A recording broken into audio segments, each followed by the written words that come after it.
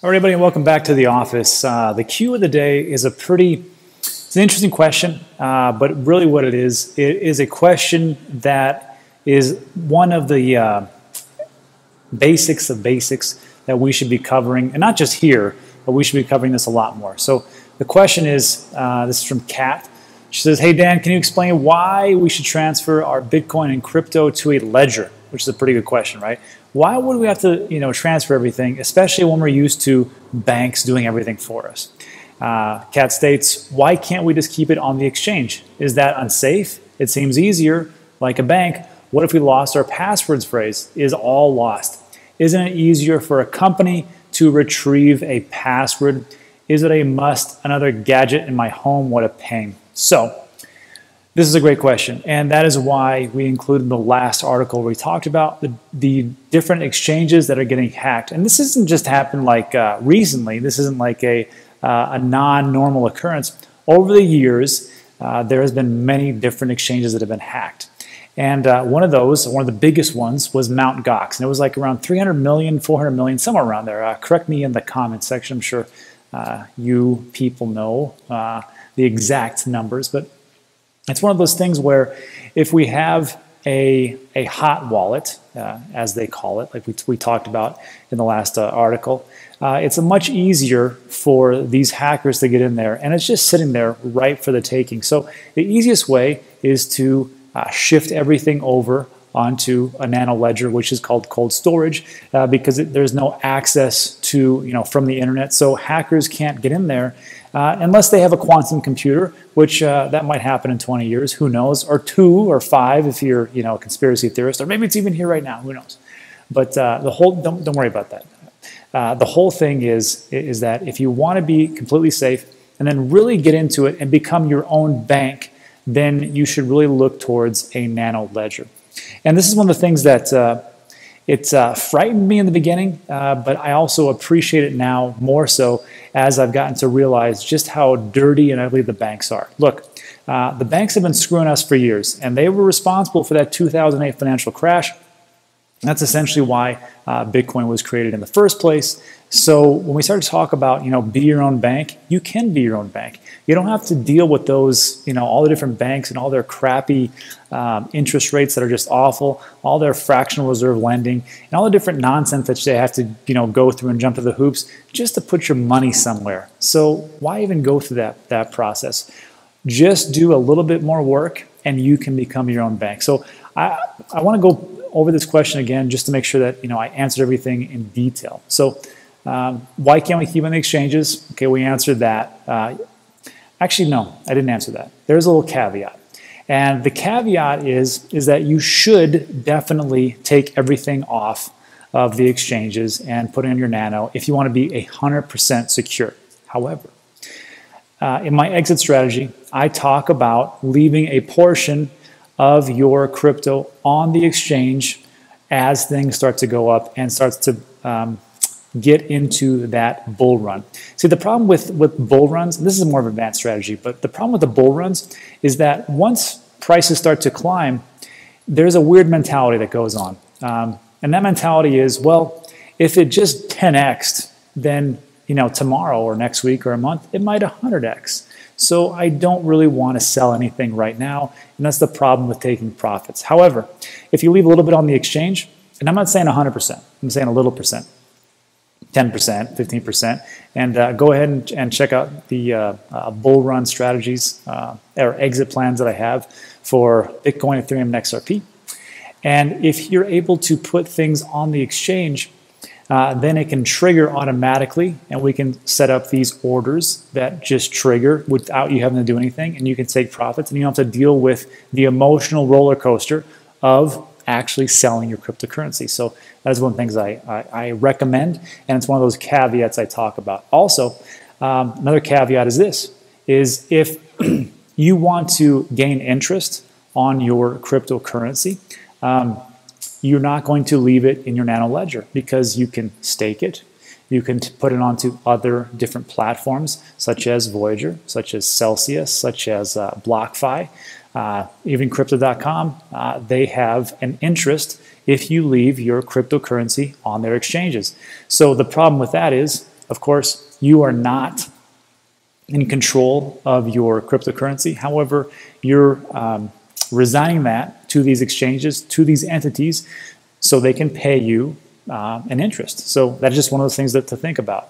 So for me, like when I talk about these things, like when I first got into cryptocurrency, it was like you need to take 100% of your cryptocurrency and get it off the exchanges, because if it's not your keys, it is not your crypto. And that was the motto that we've been living with for quite a long time. But now, as things have changed a little bit, as time has gone on, there is a little bit more of a leeway in that whole thinking. Now, again, you can do whatever you want to. If you want to put everything on a nano ledger, put everything on a nano ledger. It's the safest that you will ever have. And it won't, I mean, it hasn't been hacked yet, so we'll see what happens. But you can do that. You can do what I do, which is to leave some of the exchanges for the bull run. Also put part of your portfolio into a type of platform that will pay you interest for doing absolutely nothing, which is way more than the shoddy banks that are out there. So it's just up to you. Me personally, I have 25% of my entire portfolio in Celsius Network right now. In Celsius, I have 25% of all my cryptocurrency because I trust it. And trust is a currency that you can't buy. And I believe in Alex Mashinsky and what he's got going on over there. Now that other platforms, I could definitely do it. But for right now, 25%, that's where it is. The rest, Nano Ledger, and a little bit on the exchanges right now for when the bull run actually, or the parabolic bull run actually happens. So hopefully that answers the question a little bit more thoroughly. And then Kat states, is that unsafe? It's unsafe. Any way you look at it, it's unsafe.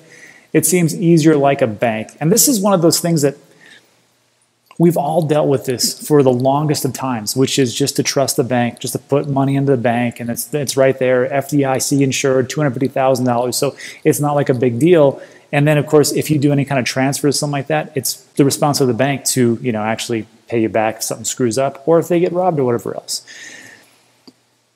Once we give up that power to the bank and we freely gave this away, once we do that, or once we did that, we are essentially bending the knee to the big banks and allow them to do whatever they want to do with our money, and we have to jump through all the hoops to, you know, get a bank account, to use our own money, to transfer our own money, and to, you know, just to be able to say, hey, you know, I have a net worth somewhere, which is in some bank, which they're kind of screwing me anyhow because, you know, they're taking all this and they're loaning it all out, and you know, whatever they want to do because I have no recourse. Well, now you do.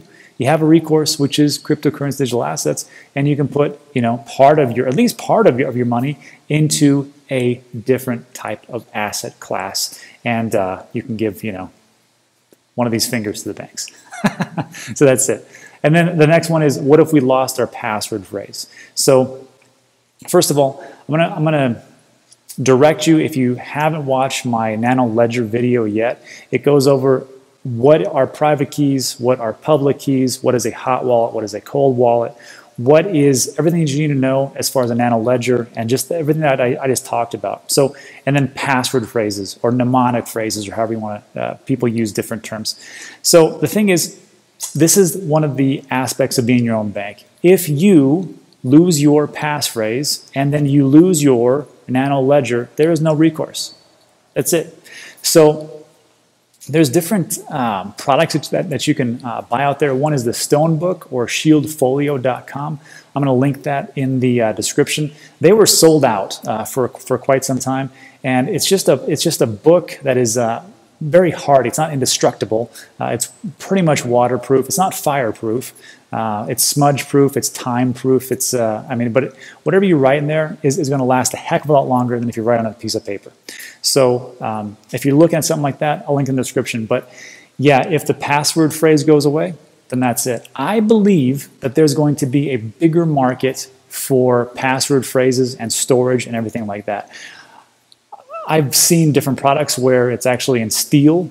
People actually etch it into steel, so that's indestructible. I mean, unless it's like a, you know, super hot or something like that. But the best thing that I found that is the most practical and the most price relevant would be that Shieldfolio or Stonebook. And I have one myself, and I have all my passphrases in there, and it's fantastic, and it's portable. So what are you gonna do? And then the last thing it says here is, isn't it easier for a company to retrieve a password? Oh, you better believe it. It's super easy, right? And one of the whole big problems that these banks usually have, not a problem, but they have a whole service center for this, is just people losing their passwords. And they're like, hey, no problem. We'll have tons of people on staff to help you get into your account as long as you keep feeding us the money so we can do what we want to do and we can kind of rake you over the coals. And that's how it is. So it's super easy for them just to, retrieve the password. Sure, no problem. Come back to us. Come back to us. Coddle us. No big deal. You're safe right here. Nobody has to go away. Just keep putting your money in here and don't look at what's happening behind the curtain. So that's it. So hopefully I answered that question for Kat. I wanted to really go into detail. These are some of the things that, especially as new people come in, we need to teach them. And that's why I am working diligently to get my free website up, which will have all the different information out there as far as like what cryptocurrency digital assets are, how to do certain things, how to transfer your money, how to do all the things we just talked about right now, in a simple to use format, which has like a Q&A section and all these different things. So I'll definitely get that hopefully in the next month or so. So that's it. So hopefully I answer your questions. Let's jump back. All right, that's it. So thanks for sticking around with me to the end. I really appreciate it. If you like those types of videos, 2 months going to pop up on your left and right. Not sure because YouTube does all that. And that's it for today. So check those videos out when you've got time. Really appreciate it. Thanks for sticking with me, and I'll see you on the next one.